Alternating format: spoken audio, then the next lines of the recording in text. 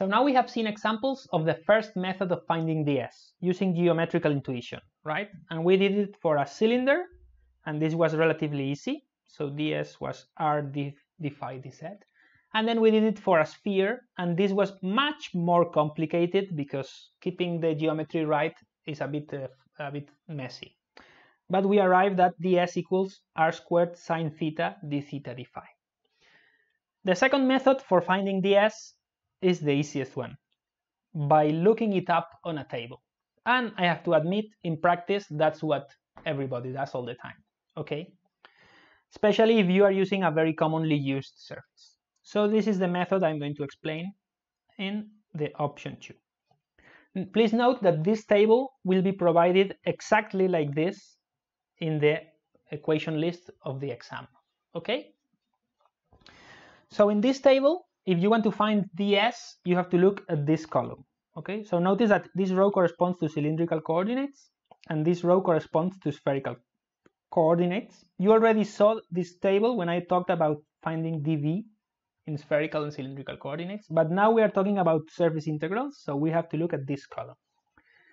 Now, one thing that should surprise you is that here I'm giving ds as a vector. Notice that this is bold because this is a vector, okay? And indeed, the result has e rho hat, e phi hat, and z hat. So why is this? You will see this later when we talk about calculating the flux. But for now, let's assume that what we need to do is calculate the length of this vector ds, okay? But still, I'm giving here 3 terms, and here also for the sphere 3 terms, which is a bit confusing. Well, this is because in spherical coordinates, for example, not only can you specify the surface of a sphere, but you can also specify other things. For example, let's assume we are in spherical coordinates, okay?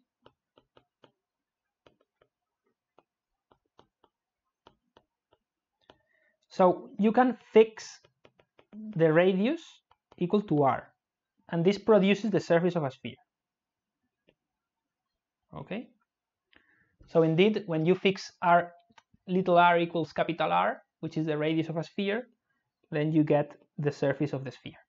But you can also fix the other 2 variables. Nothing is stopping you from doing that, right? So what happens? So let's say that here the parameters are theta and phi. But what happens if we fix phi and keep now as the parameters little r and theta?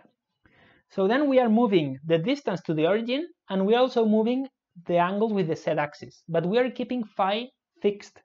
So this looks a bit strange. So if I draw the xyz axis,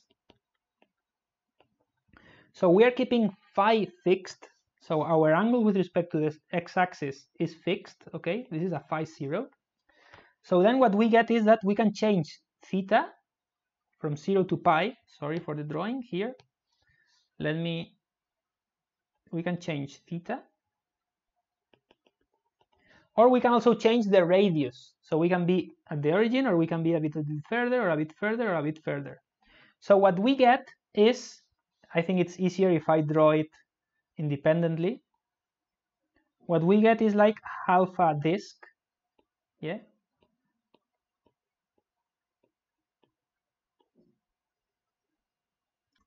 Which to me, it reminds me to a abanico, which is something, this is the Spanish word, I think it's called a hand fan. It's typical in Spain, yeah, a fan. Which is this thing that you use when it's very hot outside, right? A hand fan. So that's exactly how this looks, like a hand fan. Yeah? And in fact, if you are doing like this, you would be changing the fixed constant phi around the z-axis, okay? Yeah, okay. So you can define this surface, and then ds would be different, okay? And on the other hand, if you fix, you have a third option. You may fix theta. So remember, here the 2 parameters are r and theta. But finally, you can fix theta, and then the 2 parameters will be r and phi. And how does this look? I'd suggest you pause the video and think about it before I draw it. So it looks like a cone. It looks like a cone because theta is fixed Yeah, the angle with the z-axis is fixed, but we can still move up and down the cone by changing z, and we also can move around the cone by changing phi. So the surface of a cone can also be described in spherical coordinates. So here the two parameters are r and phi.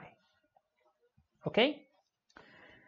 So then this means that by looking at this includes the three cases. And how can we distinguish the three cases? It's very easy. Here we are fixing r. So in other words, we could say that dr is 0. We are not changing r. Okay? Here we are fixing phi, so we could say that d phi is 0. And here we are fixing theta, so we could say that d theta is 0. So let's focus, for example, on the case of the surface of a sphere. Dr equals 0, so we come here, we look at spherical coordinates, ds, so we look at this, and then we say, okay, dr is 0. So we have a dr here, we have a dr here, so these two terms cancel out.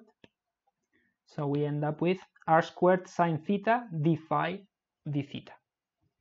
In the direction of ER, and let's ignore that for now, you will understand it when we explain the flux. But for now, let's say you are only interested in the length of this vector. So this is exactly ds for the surface of a sphere as we obtained earlier. Okay? That is the ds for the surface of a sphere. So that's how you found it. Now, if you were interested in finding ds in this case, when you fix phi such that d phi equals 0, then what would you do? Let's remove this. So now d phi equals 0, so this is 0 and this is 0.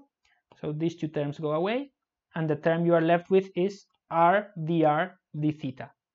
So that will be indeed this ds here, r dr d theta. Okay?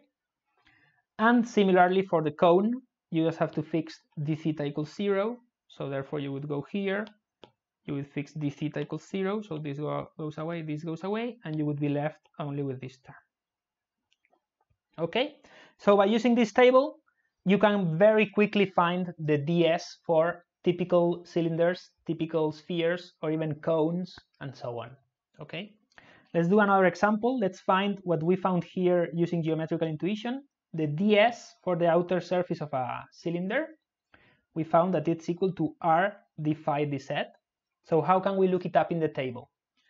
So if we are using the surface of a cylinder, we are keeping r constant, or rho. In this case, this is cylindrical coordinates. So we call the distance from the z-axis, we call it rho. So if we keep rho constant, we are in the outer surface of a cylinder. So if you go into the table, you go to cylindrical coordinates, you look at ds, so we are looking here. I'm saying that we keep rho constant, so d rho goes to 0. So we remove this and this, and we are left with this term, and we are interested in the length of this vector. Okay, so this is rho d phi dz, which is exactly what we found using geometrical intuition. Okay, so I hope that was clear. And see you in the next video, where I'm going to show you the third way of calculating ds.